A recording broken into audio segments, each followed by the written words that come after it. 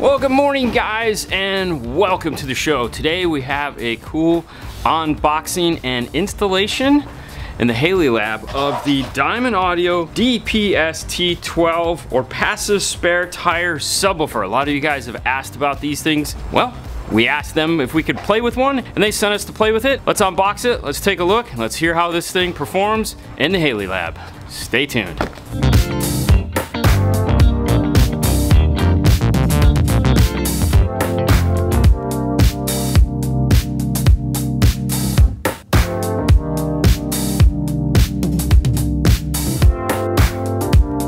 As with any time we get something like this in, you want to check out the specs that are available without opening the subwoofer. Power handling is 300 watts RMS, 600 watts max. It's 11-inch non-amplified spare tire subwoofer. Solid non-resonant die-cast enclosure construction. Frequency response is 20 to 500. Fits most vehicles without removing spare tire. We'll see. Dimensions are over here. And we have 14.2 with 5.9. On the back side we have similar information, just in different languages. There's also a QR code that you can scan. Same information on this side. And then a cool picture here. It is kind of heavy. Opening it up, right on top we find the owner's manual. Quick perusement. It talks about where and how to put this in the spare tire. It's kind of a universal application. They do make an amplified version of this as well as this non-amplified if you're into that kind of thing. The last page has a tech support phone number as well as a mailing address, and of course for notes. Who doesn't like notes? Top piece of foam. And the guy itself. Let's get this thing out of here. This is all metal here. Obviously this is the back side of the speaker. Inside the box we also have these two lockdowns. They're different thicknesses depending on what size bolt you have in there already. The spacer slash lockdown and a subwoofer wire. It's a dual voice coil. It's an 8-pin plug, which then comes into pairs, so we have 2 reds and 2 blacks that go down into 4 reds and 4 blacks. Let's take a closer look at the sub itself. On the top it has this cool grating. This is all metal, aluminum it feels like. Looking at it from the side, we have 2 handles, one on this side, one on this side, all aluminum construction. Flipping it over, we could see the input side here. Looking at it a little closer, plug clips in. If we separate these out, 4-ohm voice coil on this side, 4-ohm voice coil on this side. It also reiterates 150 watts RMS, 300 watts max on this side, and also on this side. Flipping it over onto the back, we have foam here. This is where the rim would sit up against it. And then we have screws. Now you know as well as I do, if we're gonna put screws on something, that means I have to unscrew them and see what it looks like. Let's see if we can get these screws out. Standard Phillips style machine screws. Ooh, this exposes the woofer. We have a huge rubber surround here and here. Cone, definitely some form of metal. And with more screws, let's keep going. It does come apart. Awesome. Oh, all right.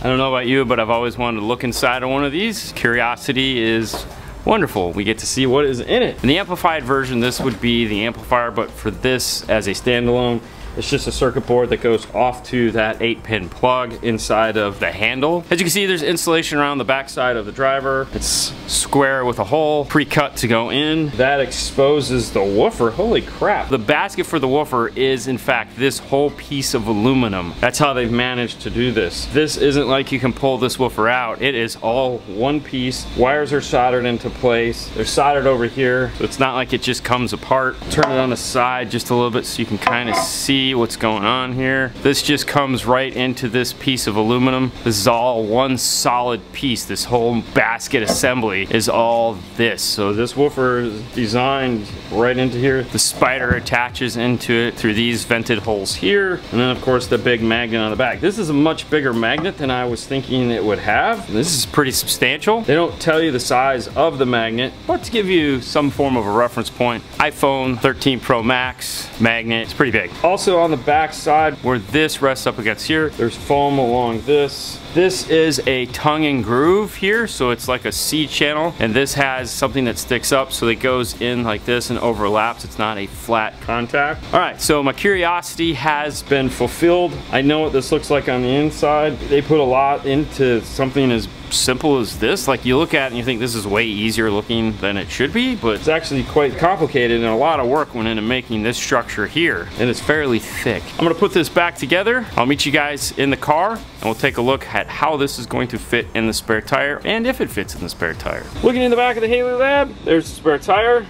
Let's get this sub in here and see what it does. The orientation of the spare tire kind of matters for this installation. This one is facing up like this, not ideal for this application. What we really want is a tire that sits upside down like this, where the outside of the rim is facing the floor. We flip this one, there's a jack and whatnot that's normally underneath here, this piece here. When we put the subwoofer in, it's gonna stick up a little bit higher than we want it to. However, we really just wanna see how this thing performs in this application. If this was the final installation where we had to do it like this, we could easily add shims to this piece of foam, lifting it up just a little bit, so that our trunk liner would fit flat inside of here. There's always a solution. I believe they also make a slim version of this too. Our factory won't fit in here anymore. That's why it came with those two other pieces. And comparing it to our factory one, it looks like it is the thinner one. The reason why it has this butterfly and nut on the top is so that you can make a custom height and shave it off if you need to, which I need to. Loosen the two up, take the butterfly and the washer off, leave the nut on the stem, thread it back through. Like all spare tires, just roll it down until it gets all the way down, and then spin the bolts down level with this. The whole secret to these style enclosures are their ability to couple with the car. They need to become part of this. If you just set it back there and turn it on, you're not going to get the effect of the subwoofer. It needs to be super tight. When done, you should be able to grab it and lift up the whole car. Not physically off the ground, but you know what I mean. There's a rubber gasket on the top of this. Alright, it's nice and tight. We have a 500 watt amplifier in this car that we're going to hook this up to. Sub is connected.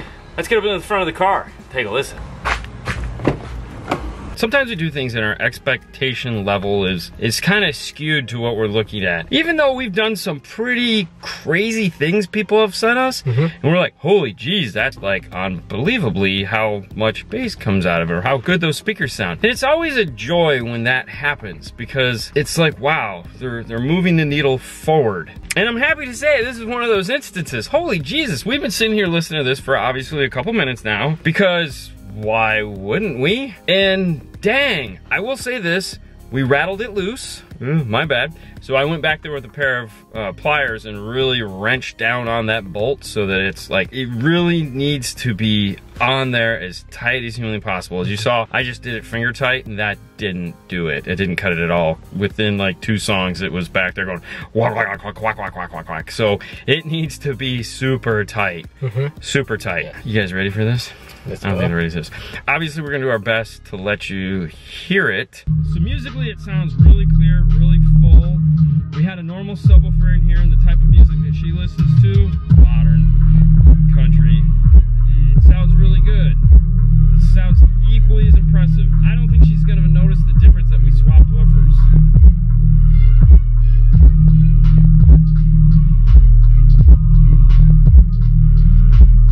I'm gonna crank it all the way up. This is gonna clip the microphone.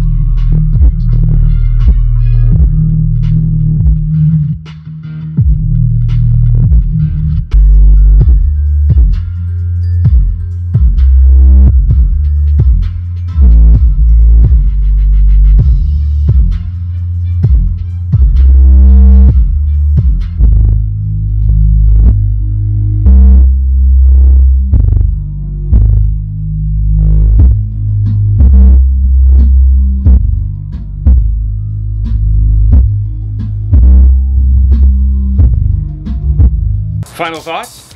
That's it. For me, it's just impressive how much thought they put in these things. right? I honestly always think they're not gonna work. Well, but that's my point. Like, yeah. you know, you see them and you're like, I'd rather to have a bit. And then it's like, oh my God, how much space come out with this? Yeah. I think it fits a specific need. If you need all your trunk space, I will say this. Don't think you're gonna put it in the trunk of a car and have the same results. No. Because you have the back of the seat, you have the rear deck. But if you have something like an SUV or a hatchback, yeah, it'll do what it just did in here, which is nice. And like I said, there's a small 500 watt amp on it. Perfect, sounds good, puts out a ton of bass. Oh, it's insane. I like it. It's pretty cool. I like it too. I'm gonna leave it in here for a while and just rock it. See if she notice. Right, that would be cool.